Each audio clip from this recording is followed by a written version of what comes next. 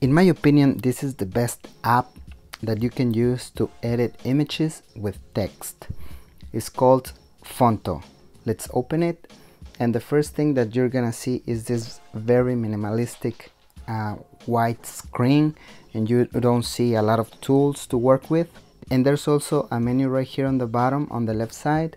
You only can see 2 options and you're like so confused. I was so confused, so I didn't know what to do, and I actually deleted this app the first time I had it in my phone, and then I kept looking for better apps, and I ended up using this one. So there's a learning curve, and all the action starts right here on the bottom in this little icon. And as you can see, you have like these options: take photo, photo albums, plain image, or restore previous state. So in this case, I'm just gonna show you a little bit of this app, and I'm just gonna go right here, and as you can see, you have like different templates that you can work with. You only have to pick one of them, and you can just like work with it, change the color, add text and all that stuff, add even more images.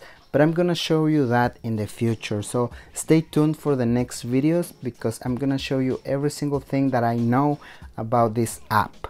If you want to support this channel, I'm gonna leave some links in the description.